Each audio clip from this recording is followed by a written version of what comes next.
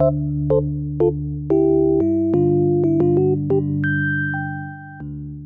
to HSC Economics Made Easy. This video is actually part 3 of a series on the balance of payments. You'll find links to part 1 and part 2 in the description below. Previously, we learned about the different accounts and sub-accounts into which transactions get sorted, including the current, financial, and capital account. We also looked at the relationships between them. Today, I want to talk about the influences on the current account. And as I mentioned in previous videos, this is where the big marks are. Influences on the current account can be described as cyclical or structural. Cyclical influences are the ones that are more short-term in nature and tend to be influenced by changes in the business cycle. Structural influences are the more ongoing, underlying factors. Today, I'll be explaining the influences on BOGS. The first cyclical influence on BOGS I'll go through is also the most obvious, or at least the most observable: the influence of the international business cycle, particularly the economic activity of our trading partners. If you look at their GDP growth alongside our BOGS, you'll see a strong correlation. See, in 2010 and 11, their GDP growth rates peaked, and this is also where our BOGS went surplus.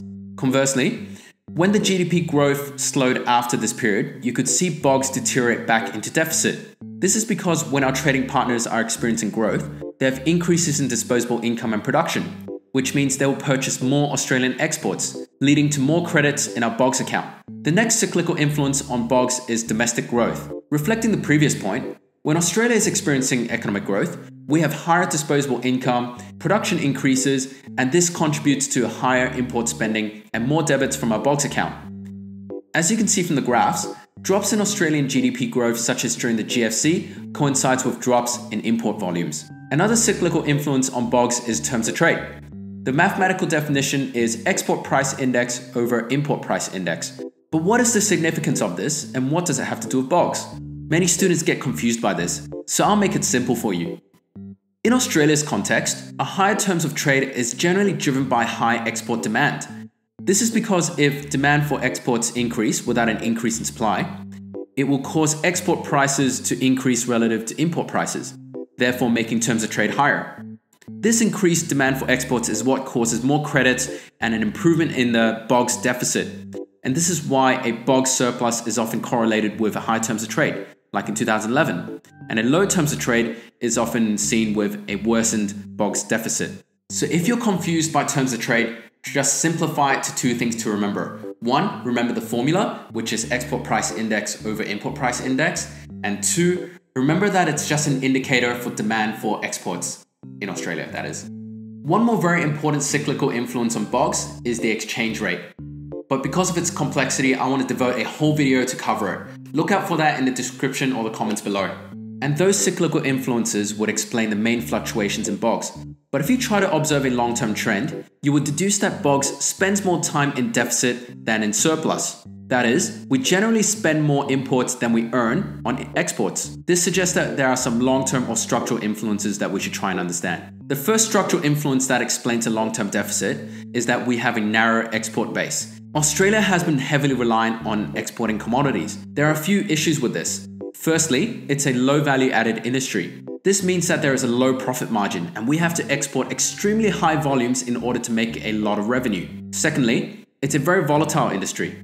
Demand for commodities is highly dependent on the regional business cycle, which obviously fluctuates outside of our domestic economy's control. Thirdly, it's a finite industry that employs a large workforce.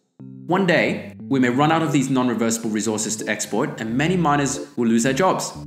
These miners' skills are not easily transferable to other occupations. That is, they have low occupational mobility. So when they lose their jobs, it'll take a long time for them to find a job where their skills are relevant, or a long time for them to be retrained. Supporting these workers would also be a strain on the fiscal budget. That's why some economists would argue that it's worth diversifying into other high value added and sustainable resources. Our recent shift towards providing education, tourism, and financial services as exports is a great development towards this end. Many teachers also cover a concept called Dutch disease, which can contribute to a narrow export base. I'll cover that in another video as well. The second structural issue that causes a BOGS deficit is that we lack international competitiveness. The costs of production in Australia are very high. This can be attributed to high centralized wages, high taxes that get passed on in the form of higher prices, as well as comparatively low productivity overall. This leads to us shutting down many export industries such as manufacturing, and we end up importing high value added products, both leading to a worsened BOGS deficit. The final structural issue that I will cover is capacity constraints. We simply do not have the productive capacity to be competitive and respond to global demand. Two main constraints are poor infrastructure and skill shortages. When I say poor infrastructure, I'm talking about overcrowded roads, airports, and shipping docks where productive capacity is lost due to time stuck in traffic congestion. But I'm also talking about telecommunications infrastructure too. A lack of reliable high-speed internet connections means that we are, again, wasting time, as well as missing opportunities to exchange ideas, innovate, and take advantage of existing technology available to other countries. Skill shortages also restrain how effectively Australian workers can respond to global demand. China is keen to send international students to Australia, and if we have a shortage of skilled teachers, we miss out on an opportunity to export education. What these mean for BOGS is that even if global demand is turned towards Australia's exports, we might not have the capacity to supply this demand. So to recap, we have covered influences on BOGS. The cyclical influences include the international business cycle, our own domestic business cycle, the terms of trade, and the exchange rate. Structural factors include a narrow export base and Dutch disease, lack of international competitiveness, and capacity constraints. These are some pretty complex concepts and links, but I hope I've made it easier for you to understand.